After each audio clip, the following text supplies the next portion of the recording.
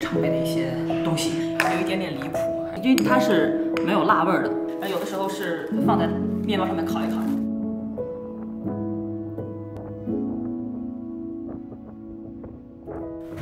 刚收到了这个包裹，然后跟你们一起拆个箱。就最近总有朋友问，给当当做辅食都会用到哪一些的调料，或者是哪一些的食材，就想让我就说出个什么视频之类的，所以我就想说，刚好今天连开箱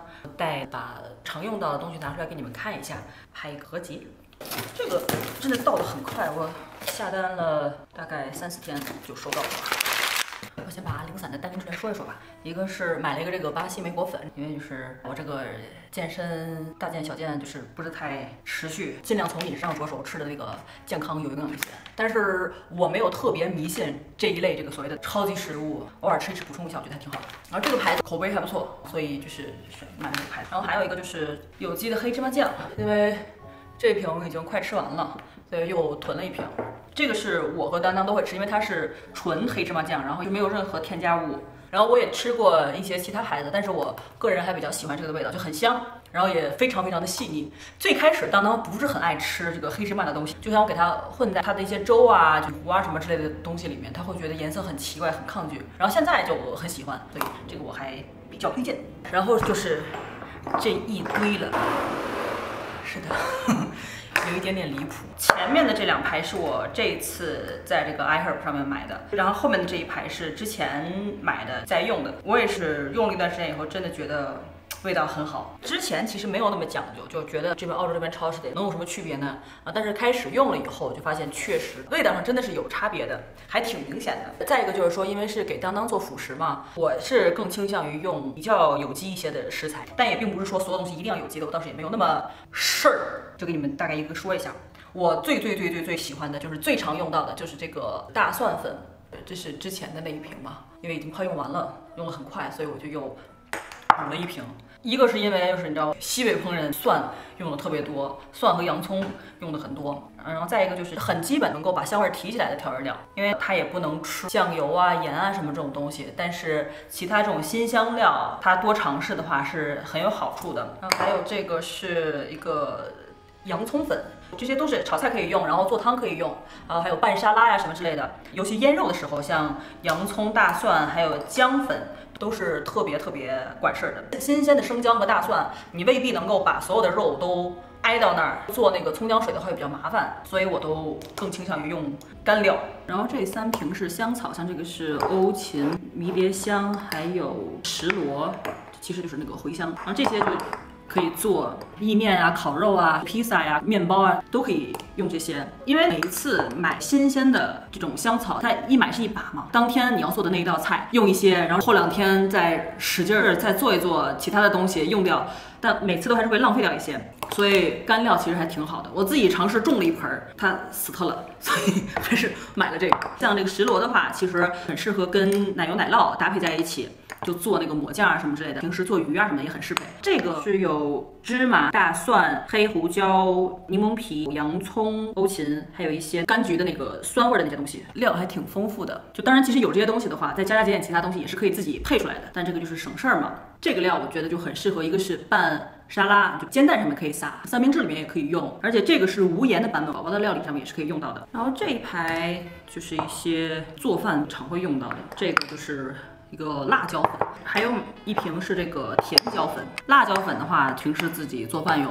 甜椒粉的话，做一些不太辣的料理，或者是当当的一些东西，因为它是没有辣味儿的，小孩也是可以用的。这瓶咖喱粉就是比较适合炒菜呀，或者是自己做咖喱糕什么的。像宝宝的料理也是可以用那个咖喱的。这个我打开闻了一下，这个咖喱粉味道超香，就比我在这边超市里买的一些普通那种罐装的咖喱粉味道要香很多，而且它颗粒挺细的。然后这个是五香粉，做肉啊什么之类的，炒一些菜、炖肉啊什么的都是会用到的，比较中式料理。然后这个姜黄粉，姜黄就是现在不是说什么抗炎饮食嘛，抗炎2人组，一个姜黄，还有肉桂。我一般咖啡里会放这个肉桂。然后像这个姜黄的话，其实做奶昔或者咖啡我可能没有那么热爱。还有像这2个就是有盐的。那这个是一个大蒜盐，虽然说就是我大蒜粉已经买了很多，然后盐也可以随便有，但是就是我在他们的那个网站上，还有包括就是之前就是自己也做了一些功课，这个大蒜盐的味道真的很不错，因为它里面也是加了其他的，除了蒜和盐以外，还有大米的提取物，还有欧芹。这个就平时早餐的各种各样的快速的这个白人饭都可以用到大蒜盐这个东西。然后还有就是我买了一个它这个混合香料，但是我买了一个无盐的版本。没有盐的话，一个是自己比较好控制咸度，再一个就是之后当再大一点，给它做像牛排啊或者是其他什么东西的话，放这个就没有什么压力。大人吃的话就再加一些盐就好了。像有大蒜、洋葱、黑胡椒、番茄、红椒、胡萝卜、橙皮、芹菜、sage 也是有大米提取物，还有百里香、孜然、oregano， 还有这个 rosemary。就胡椒的味道会有一点点冲，宝宝可能暂时还吃不了。然后之后的这个就是芹菜籽的那个粉，这个就用来腌肉啊什么，就炒菜都很不错，以及也是西北人家里必备的这个孜然。然后还有一个这个。我是买了一个它的马达加斯加的香草精，香草精基本上都是含酒精的，但它这个酒精含量是少于0.5%的，所以每次就是做，比如说一些甜品、松饼啊，或者是各种各样烘焙的一些东西，这种东西只滴几滴嘛，就是1、2滴、2、3滴，它这味道就已经很香了，而且孩子每次吃也很少，所以它是被极大程度上的稀释了的。我其实是对比了很多其他不管是超市里边的或者是线上在售的，这个已经是非常非常安全的了，而这个非常非常的香，我很推荐它这个香草精华。刚不是把调料都说了嘛，我想干脆把我家里常备的给他们做辅食的一些，除了新鲜的肉蛋菜奶水果什么之类的常备的一些东西跟你们分享一下。那我先说一些早餐当中用到比较多的，像这个麦饼，现在好像国内卖的也挺多的，它是专门有这个儿童版的，相对来说它的那个钠含量会比较低一些，其他的一些营养成分其实差的不太大。当现在是吃3顿饭，他早上那顿奶喝完了之后，会在可能隔个半个钟头就吃一顿早餐，只是培养他一个吃早餐的习惯。他其实现在还吃不下去那么多东西。用这个半块麦饼，然后和牛奶以及这个希腊酸奶，还有这个我会放一些奇亚籽，就是比较方便嘛。然后再加一些，有时候会放黑芝麻，或者是这些各种各样的坚果酱，所以反正就是换着来呗。然后还有小半根香蕉，给它碾碎了以后做类似于隔夜麦片那样的东西。但是因为像这种麦饼的话就不需要煮，就对小孩来说更方便。这些坚果酱我之前就是在我视频里面已经出现很多次了，这个牌子是我自己觉得非常不错的一个牌子。一个是它坚果的选择种类很多，然后再一个就是完全没有任何添加，它是什么就是什么，就是吃起来比较安心。再一个就是它的口味是我吃过很多不同牌子的坚果酱对比下来，我觉得它的口味真的非常不错。但是它没有花生酱，花生酱的话我就买的是这边超市有机的无盐的细滑的这种花生酱，这味道我觉得也挺好的。然后有的时候其实面包的话中午用到比较多，就是会给它抹坚果酱啊什么的。它其实从前几个月就已经开始吃面包了。然后面包我比较推荐的其实是就这个，在澳洲的朋友的话，可能就是这个比较好买，就这个牌叫 Wonder， 它的那个三明治就非常的软。我平时买的比较多的一个是这个全麦的，因为这一款是高铁嘛，然后还有另外一个就是白面包，但是是那个全谷粒的白面包，然后那个味道也很好，就是它这个面包口感又软，但是又很香。然后当当也很喜欢吃。像这个酸奶的话，我不会特别去买幼儿版本的酸奶，我看到里面的添加物其实反而是比较多的，还不如就是说用那个新鲜的水果、香蕉啊什么东西和这个酸奶混合起来，就是我做一些其他的食物也比较方便。这个希腊酸奶可以说得上是添加物最少的一种酸奶，所以比较适合宝宝吃。然后这一堆就是各种各样，也是这边超市牌子就有机的一些谷物和各种粉啊、面啊、那个粒啊什么之类的。像这个就是鹰嘴豆粉。还有细椰蓉、全粒的这个燕麦，如果要给它煮粥的话，我会把它稍微用那个搅拌机打碎一下，但是我又不会想要去买那种就是已经磨好的那个燕麦粉，我觉得有点太细了。现在给它烤一些什么东西的话，用这个全粒的燕麦就会比较好。还有这个是藜麦。这种就是快熟的这种，它已经把那个藜麦压扁了，就是平时煮粥啊什么的话，就会煮得比较快一点。而且藜麦我比较少给它吃那种整粒的，是因为就有的时候做米饭还是会放进去，但是我自己被那个藜麦卡住在嗓子眼里，不知道就吸到哪里，一咳一个下午咳不出来。我尝试过几次这样，所以我暂时会给它吃这种所谓的快熟藜麦比较多一点。还有像这个是荞麦，这个也是用来烘焙比较好，然后直接吃的话略苦，烤什么东西的时候加一勺，就是均衡一下。它们就是各有各的营养。还有这个亚麻籽粉，一个是它饱腹感比较强，各种各样的营养成分也比较高，亚麻籽粉真的蛮好，直接就是大人吃也很好。还有斯培尔特面粉，就是全麦粉什么的，这个面粉很香，所以我也比较喜欢用这个面粉。然后大概就是这些。我很推荐大家去早早的给宝宝的辅食里面加一些椰蓉的东西，因为它有很天然的那种香气，然后有一些天然的那个甜味儿，会它的那个食欲更强一点，就也有一些不同的口感。平时我给它做麦片啊，就比如说做隔夜麦片呀，或者是酸奶碗呀，或者是给它烤各种各样的东西，我里面都会加一些椰蓉，这个真的挺不错的。还有一些就是油啊、奶酪之类的东西，奶酪的话我没有全拿出来。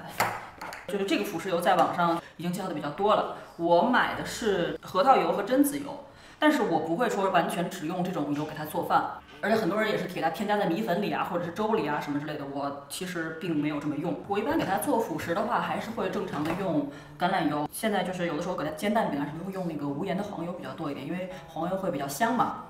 但是不会用特别大的量。但是我里面会添加一些坚果油。因为它上面写着是可以，它除了凉拌，还有就是做烘焙点心以外，是可以炒，或者是你不要太长时间的煎都是可以的，并不是不能加热的。像那个牛油果油的话，我自己觉得味道不是很吸引人，所以我不太用牛油果油。还有就是奶酪的话，我自己家里常备的是这个ricotta 是用的最多、最频繁的。像不管是给它做烘焙，还有就是平时给它做各种各样的蛋饼，都会加一勺奶酪。因为它现在因为已经11个月多了嘛，它吃的奶量已经跟更小的时候要减少很多了。而且随着它长大的话，它喝奶粉会喝的越来越少，而且慢慢的我可能准备大概到1岁半左右给它转成牛奶。而且它现在长身体就会需要很多的钙质，所以就是各种各样的乳制品会吃的比较多一些。像这个乳清奶酪，这个味道很好。平时给它就是磨面包也好，然后就是做各种各样的那个饼类的、蛋糕类的、烘焙类的，还有就是做蛋饼啊什么都很不错。所以这个我是最推荐的，味道真的很好。然后还有一个就是这个是我找到的钠含量相对来说真的比较低的新鲜奶酪。只要那个摄入量没有特别高的话，孩子吃这个是挺好的。他6个月左右的时候给这种新鲜奶酪片，他没有很喜欢吃，但现在他就很喜欢吃。有的时候直接给他切成小片，然后给他，然后有的时候是放在面包上面烤一烤，然后给他切块，他也很喜欢。以及这个是营养酵母，对。这个孩子刚开始添加辅食的时候还挺不错的。这个是素食者用来代替奶酪的，就比如说帕尔玛干酪啊什么之类的，就是做一些点缀啊什么的。它里边营养成分也挺多的，尤其就是